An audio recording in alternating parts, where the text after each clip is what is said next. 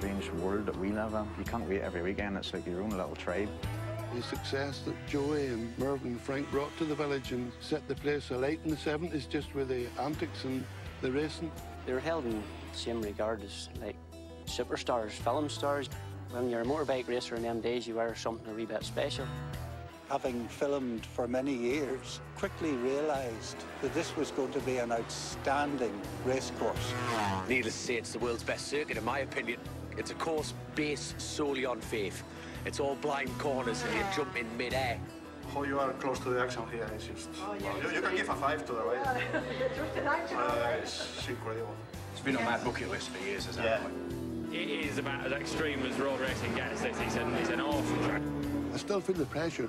You know that you're sending young men out there and girls out there in fast bikes. You just hope that everybody just gets round safe.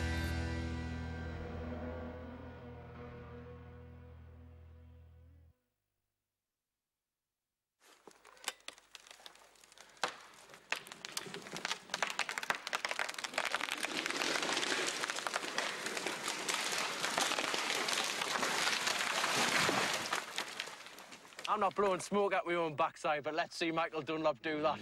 My name's Dominic Herbertson, I'm 26. I'm a road racer and I'm a forester to fund being a road racer. I got into it because my dad's got into it, and I look up to my dad a lot. You know, he's got a lot to teach us and he's taught me a lot. But if I shut up and listen now and then, instead of talking all the time, I'd learn a lot more.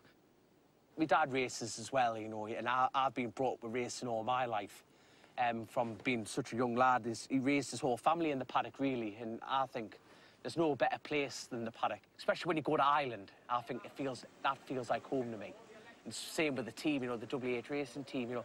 You turn up and everyone is there to help each other out, and you're in a field covered in crap up to the eyeballs. You're going down to the start line and everyone's having a good chat on, covered in mud, and you're thinking, this is where I want to be. I can't wait to get there now.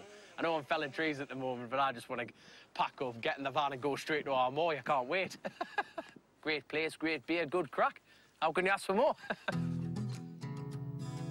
For almost half a century, this quiet County Antrim village has been one of the spiritual homes of motorcycle road racing. And since 2009, competitors and fans have travelled from everywhere to the annual Armoy road races. And they go in there, either turn them and send them away, or else tell them to go straight on up that hill there, and they'll be safe. It's 8 a.m. on the opening day. Bill Kennedy is the clerk of the course. As well as running his own garage business, over the next 36 hours, he will be responsible for the safety of hundreds of racers and volunteers and around 20,000 spectators. Public roads are closed and the police hand Bill authority for everything that happens. The route closing order states that it will close today at 12:30 and be open no later than 9 o'clock. So come 12:30, we send the car around and that's it. That's over to us. So the police will say, right, well, it's all yours, your show now. Pressure's off when the road's closed, believe it or not. I know it's a lot of pressure when the riders go out there and just hoping that everything goes well for them and that they're safe. But you want to make sure that everything's ready for them before they do go out. So whenever the roads are closed and signed off by the stewards of the meeting, I'm happy then. I honestly would say that it's 11 months of the year. You get a break now after the race is over, and already the letters are in looking for the dates for 2018. It's just non-stop. How do you think the Armoy Armada would feel? I do believe they would have been extremely proud, but I would think if they were here today just to see what's happening in Armoy, you know, they would be flabbergasted. They would think this is unbelievable, what's happened in Armoy. And I suppose to an extent they were the guys that started all this carry on, and it's still going on.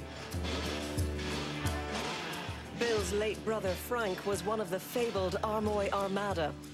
4 motorbike men whose swagger, style and success on the roads in the late 70s really captured the hearts of everyone in the area and beyond. The 3 original members of the Armada, Joey Dunlop, Frank Kennedy and Mervyn Robinson, all paid the ultimate price for their road racing obsession. But their mystique and their legacy has never been more alive. In Armoy at the time, they were the local heroes. People may have seen them as something special and on a pedestal, but they all were very grounded people. I'm 5 years younger than Joey was, so he started and then we all sort of followed him to all the road races, and that was sort of in the blood. We were never out of a field riding an old bike. Then whenever I started racing, then you were away every weekend. If you weren't at short circuit, you're at a road race. It's a great privilege to even to know them and to help them. It's unbelievable how 3 people from a wee village like Armoy that could be so good. You know, they're really, really talented. And apart from being a good motorbike racers, they're great mechanics. They're able to fix their own bikes. 2 of the Armoy Armada had their workshops in the village of Armoy, and they would be getting their bikes ready for the Saturday race, which very often involved stripping down the engine and rebuilding it. Having done that, before a race, you have to run in the engine. And the easiest way to run the engine in was just to take the bike out on the public roads in the twilight and run up and down as fast as you can until the engine was run in. And that's exactly what they did. It was a tradition in Armoy. The police never bothered us, and the police knew we did it. It was great days back then, you know, in the garage up in Armoy where we lived, working at the bikes and tuning at the bikes, and no money, but just full of enthusiasm and passion for racing, and they managed to get there and became very successful. Of course, they've inspired another generation. They inspired, I suppose, the inception of the Armoy road races. They're still writing the chapters yet. That's 45 years on. After nearly 50 years of triumph and tragedy, the hold that road racing has over the families of this area is all-consuming. Even those most closely affected by its toll can't help being involved. This is my 24th season. Started just doing clubman's races in the short circuits. I was never really going to get into the road racing scene just with my dad being killed in the racing. But when the short circuits over here started to get very few and far between, that you maybe had about 3, 4, 5 races in a year, it got to a stage where you got to do something else or else pack it in. The memories I have of my dad racing, I saw how much he enjoyed it. I've obviously got the bug of racing from my dad. Started road racing last year. I raced short circuits a long time ago. I had the urge to do it then, but I would only have done it at my own pace, and to be fair, I don't think I was getting that chance. Everybody wanted to see the son of Joey Dunlop out in the roads ASAP, and I'm the type of guy that whenever I feel as if I'm being pushed to do something, I kick back a bit, and that was probably the reason I finished racing completely at that time. But I feel good now. It's far more relaxed. There's no expectations on my shoulders. I run my own bikes here. I can do what I want. I get great help from William and Paul, and basically everybody in the paddock looks after me really well. You fix that bit. The chances are Max will probably be pretty interested in starting to race, you know, but I really much prefer he wasn't. I'd rather send him down the footballing road because it's a bit cheaper and it's a lot less dangerous. But if he ever does decide that he wants to go racing, like I'll help him to the best I can help him, and see how it goes from there. Because I know my own parents, mother and stepfather, didn't want me racing, but whenever I made the decision, it was my decision, and they helped me as much as possibly could be, both financially and emotionally. So they've been very good to me and supported me, so I'd do the same for Max. I hear the phrase all the time, it's in the blood. It's something that I don't like hearing it. I don't believe in it that way. My brother's the same as me. He's grew up around bikes and stuff, and he has no interest in them whatsoever, and I'm pretty mad about them. It's a social thing. It's, as I say, all my friends are at racing. There's people at the races looks after me like a son. You can't wait every weekend. It's like your own little tribe. You just pack up in your van and caravan and head away, and it's the same people, it's the same faces, and it's a great atmosphere. It's a great society to be in. Now, the Armoy races for us is a wee bit special. It's local. It's to do with the Armoy Armada and sort of the family tradition of the Armoy Armada. It's sort of a special wee race for us, you know. It puts its own added pressure on, but The local spectators are all there, the boys you run about with over the weekends and stuff, so that puts its own wee bit of pressure. You sort of don't want to look bad in front of them, so it gives you a wee incentive. You know, it's not so much pressure, it just puts that wee incentive to do a wee bit better than normal.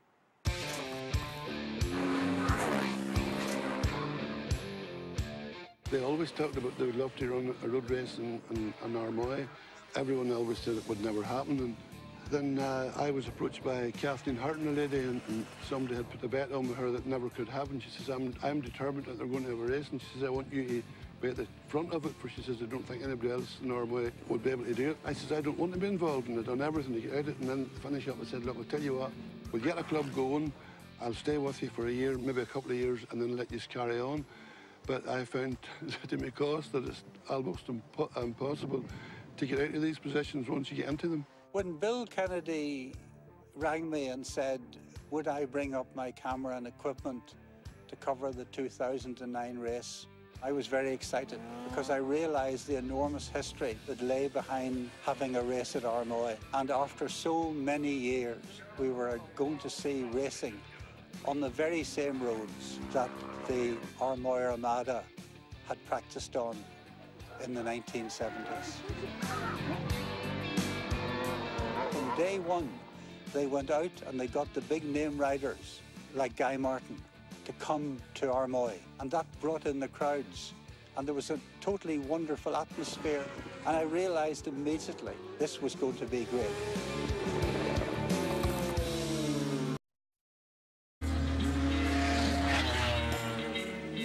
In the 1970s, every summer, the roads around the peaceful County Antrim village of Armoy echoed with the roar from motorbikes being tested ahead of dozens of race meetings. These days, everywhere else, road racing is struggling and many formerly glorious events have gone. But Armoy finally got its own event in 2009, and it has grown into one of the biggest national road races in the country, with one of the most celebrated circuits. The circuit itself, there's a wee bit of everything in it, you know. There's the road end, the slow corners, the fast corners, there's jumps on the middle of corners. Needless to say, it's the world's best circuit, in my opinion, mind, without a doubt. You know, it's a course based solely on faith. It's all blind corners, and you jump in mid-air, and you've got to have a lot of faith in your other competitors and all, because you've got to be willing to land on them if you want to win. It's pretty much motocross on tarmac, and how can you not love that? You know, it's an awesome track. You know, it is about as extreme as road racing gets. The event has attracted many of the biggest names since 2009, but that last rider in particular has gone on to transcend the sport. Guy Martin was one of the riders that the Armoy Club invited to come over and race. In his interview, I think he says he loved it. Mega meeting to be involved with, you know, first time the race is run, and you know, and the history behind it. You know, Mervyn Robinson, Joy Dunlop, and all the boys. You know, the original Armoy Armada. It just, you know, it's a bit of an honour to be involved with it, really, and to be invited over. You know, he's always been good for Armoy. He's made it. He's become more famous, maybe outside the bike racing, but that has added to his popularity. I mean, we get loads of old ladies that come here looking for Guy Martin. They've never seen a road race before, but they all know Guy Martin and want to see him. But he's a great character. We love him, and we let him do his own thing. And he loves coming here, and he loves the scenery. And you know, he's just a brilliant fella to be having around your paddock. In 2011, he came back, and we interviewed him over a garden gate. Oh, look at this here. It's grand, isn't it? I think they give it the same for tomorrow, don't they? It's lovely, lovely weather. Yeah, I think the cows have been comparing notes with me cows. They've been keeping an eye on the job since, you know, for the last couple of years. Yeah, Terence is this man's name. And so what do they say? Who are the main That's Terence. For today? Terence, who was it? What was he called? Bob. Terence and Bob, yeah, these are the two boys. These are the main competition, really. Terence, his speciality is on the small bikes, but Bob, you watch for him on the super bikes. When the riders like Guy arrive, they expect to find a racetrack. But these are public roads. The transformation takes place in the weeks leading up to the event, and everyone involved is a volunteer and a local. When we go to set a circuit up, well, especially for the first time, we'll look at it, we'll assess every corner, every bump, every jump, everything on the road, and we will know exactly where these bales are meant to go. At the end of the day, you need the one bale in the right place if you're going to have an incident. But we try and cover every corner, every area that we deem as dangerous. We have 217 of these around the course, 3-mile course. We have these here out, we'll have pole protectors out, curb protectors, and 1,000 small bales out as well. So as you see here tonight, and we're trying to work our way around. We have great support, great cooperation from the village and the people, because I think of the history of Armoy and because they knew that the success that Joey and Mervyn and Frank brought to the village. We have over 370 club members. I think the beauty of Armoy itself, the structure of the whole race, everything is all done by club members itself. You know, and the whole thing is kept within. And I think that's the beauty of it, and that's the way the whole thing runs so professionally on race day, practice day, on race day itself. Goal isn't perfection. The goal is progress. So run the race, run it well, don't run it on your own. Make sure that you race with Jesus. The support of the community extends to the local church, which is actually on the course. They even hold a biker's service the week of the event. This helps us to link with people who we wouldn't necessarily see all the time. We read from the Bible and we try to find a message that connects with the bikers in some way. Biking transcends all denominations. So although this is a Church of Ireland church, the people who come here will come from all faiths and possibly none, and everybody's equally welcome. Of course, that local passion for racing in Armoy now extends across the Irish Sea. The Wednesday before the event, Dominic Herbertson is running through his final preparations. What does it take to run a team like this? A lot of patience.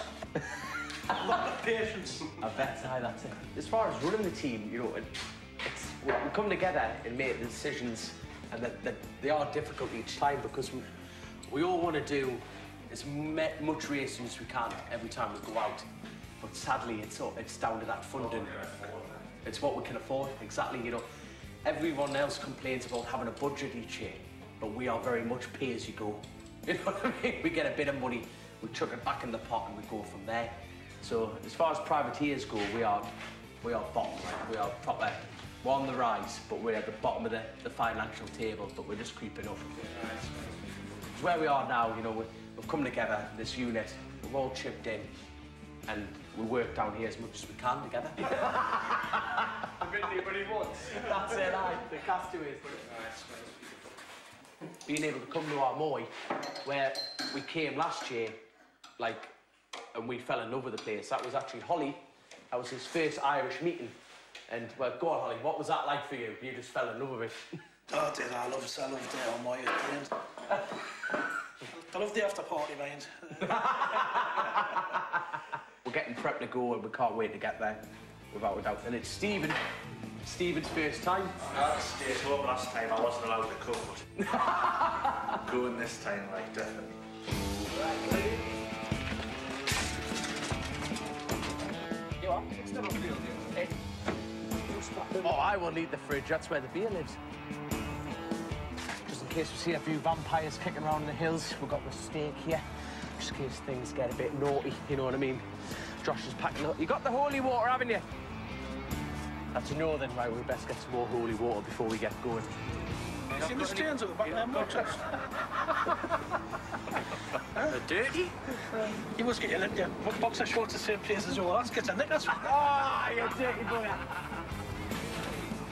No, we're packed up, ready to go to Armoy. Have another great time. Fingers crossed for the weather. We're gonna go out and smash it, live the dream.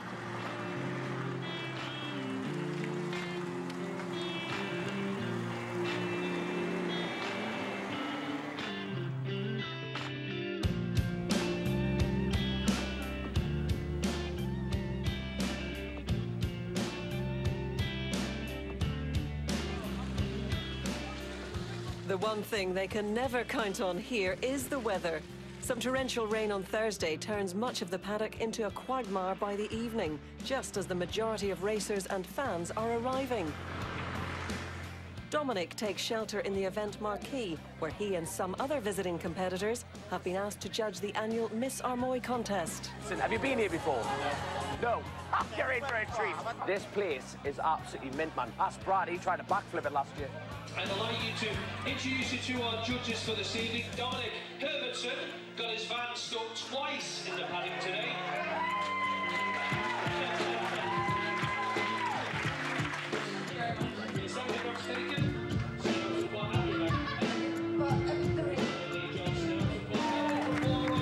She knows the track. She knows the track. I'm sorry. Number 3 knows the track.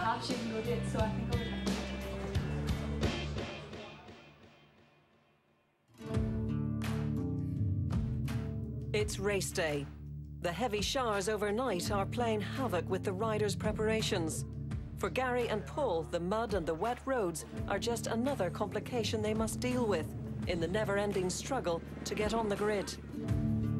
You can't do anything about the weather. You can control everything. You can make everything as safe as you can, but whenever the rain comes down, there's nothing you can do, and it puts the crowd off. The marshals sitting there getting soaked to the skin. It's bad for everybody. I was sort of thinking it was going to be a leisurely week and get ready after Fokine, but everything turned to disaster this week in the Dynajet, so I've only got rushed up and ready this morning, and that's us finally ready to go. So hopefully things start to feel a wee bit more relaxed now, but I doubt it. Nerves will kick in. Whenever you get to the paddock, it's sort of the nerves start to settle in. You know, once you get on the bike, it's fine, but just beforehand, I don't really like that bit. I've wondered many a time why I keep doing it. I suppose it's a way of life for me. I've never known anything any different. You sort of think, if I call it a day, what would I do? I'd be sitting about home, moping, not interested in anything. You can go and play football, but it's over in a couple of hours. You know, this takes you away for a weekend. Because he's no good at football. He's rubbish. You hate it sometimes. I hate taking countless days off work, sitting in the garage like I have this week, all week, working from 10 in the morning to maybe, what, 12 at night, 1 o'clock in the morning, and you ask yourself, why? Why do you do it? But then whenever you get to like say here and you see everybody come around and everybody's involved in it and they're chatting away, you get your race done and everything works out nice and safe, you just end up smiling again, and the first thing you think was the next race. So. Once you pull out on the grid and the tyre warmers are off and you're sitting there and the engines are revving, the temperature you can feel coming off the bike, at that point you've got to get the elbows out and go for it. For a laughing, smiling lad like I am, you know, I'm here to race. You know what I mean? If there's someone on my left or someone on my right, you've got to beat them into the first corner, and we're all here to do that and can't wait to get going. Be safe and stay on your bike. I don't want any incidents, I don't want any red flags. I want to see you all enjoying yourselves, and I want to see you all going home safe.